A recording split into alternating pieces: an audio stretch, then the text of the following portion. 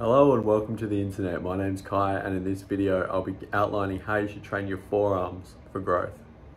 First thing you want to do is make sure that your arms are nice and warm. So I like to warm up with 3 sets of 6 hammer curls.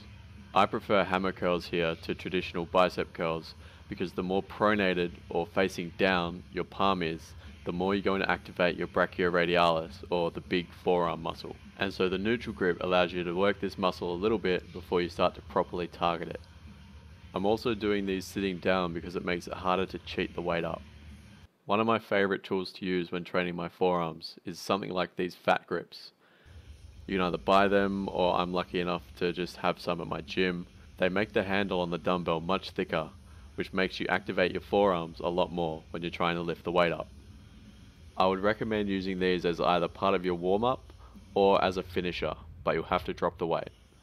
Now it's time for our main forearm muscle builder. This is also targeting the brachioradialis, and it's 4 sets of 8 to 12 of reverse curls. I like using an easy bar for this because it feels better on my wrists, but you can play around with it and use a straight bar if you prefer. When you're doing this, you want to make sure you're gripping tightly onto the bar.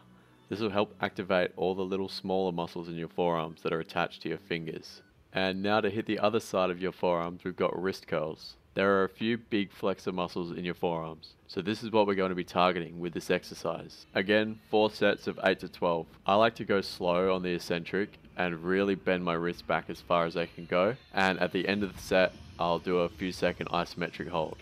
And as far as direct forearm training goes, that's really all you need. Your forearms are already getting a lot of volume in indirectly through any kind of exercise that involves elbow flexion or anything where you've got a grip onto a bar.